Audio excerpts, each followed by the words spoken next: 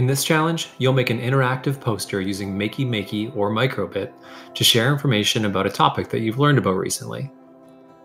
Here's an example using an image of the water cycle. Evaporation is when the sun heats up water in rivers, lakes, or the ocean and turns it into vapor. Water vapor in the air gets cold and changes back into liquid forming clouds. This is called condensation. Draw a diagram or create a poster of any size on your topic. It can have any combination of pictures and text.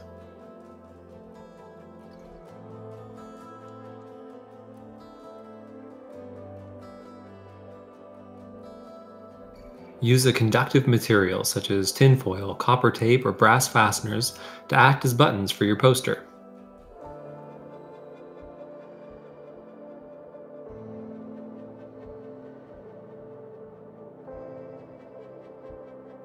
To connect the Makey Makey, use the alligator clips for each button that you plan to use.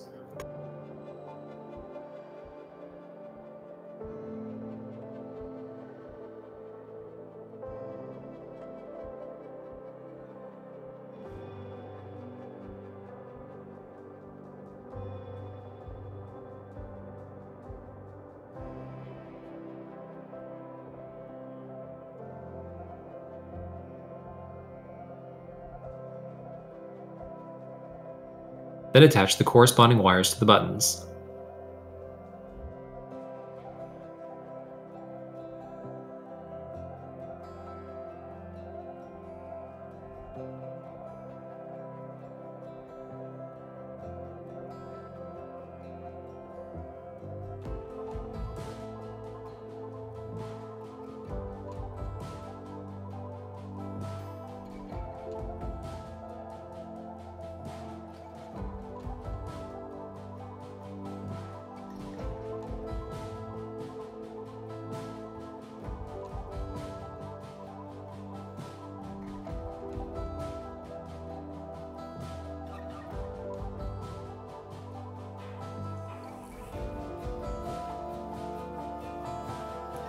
Now let's code your project.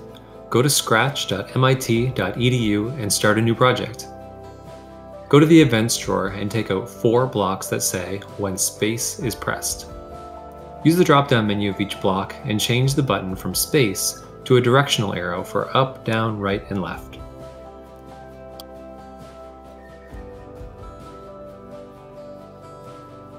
Now we need to record our information.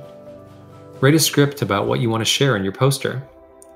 Use the Scratch Sound tab to record your audio.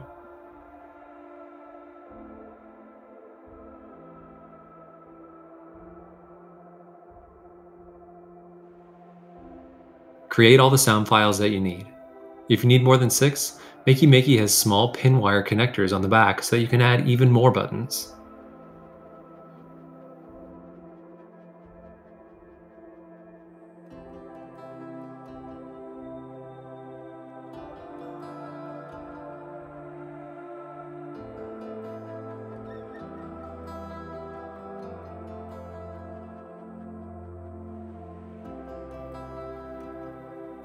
Check and make sure that each button is assigned to the correct sound file.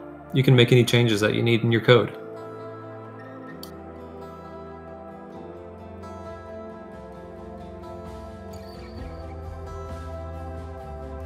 Evaporation is when the sun heats up water in rivers, lakes, or the ocean and turns it into vapor.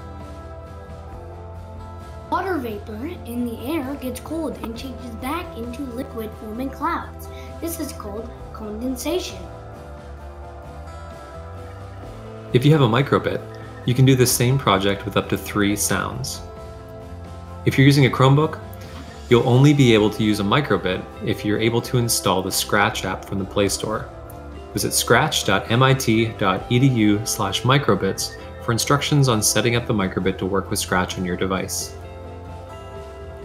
If you're using the Scratch app for iOS or Android, you'll have to transfer the hex file from the Scratch website to your MicroBit to help it connect to the device's Bluetooth.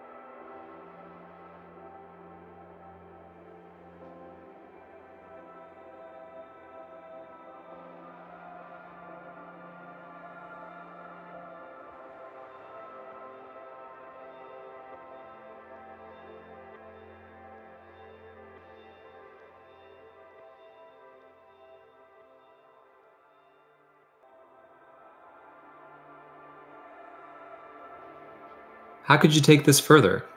What else could you use as buttons? Other than paper, what other items could you make interactive in your home or classroom? Be sure to share your projects with us.